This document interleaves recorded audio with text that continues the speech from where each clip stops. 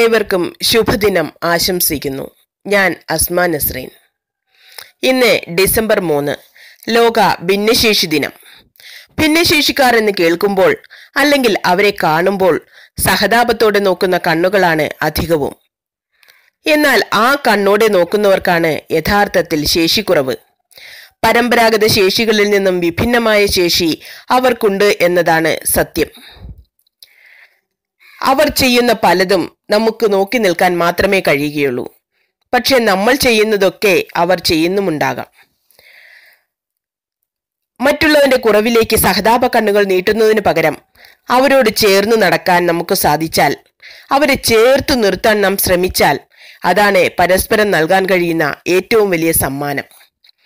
അവർ നമ്മുടെ സമൂഹത്തിന്റെ ഭാഗമാണെന്ന് ചിന്തിക്കാതെ നമ്മുടെ ശരീരത്തിന്റെ ഭാഗമാണെന്ന് ചിന്തിക്കുക.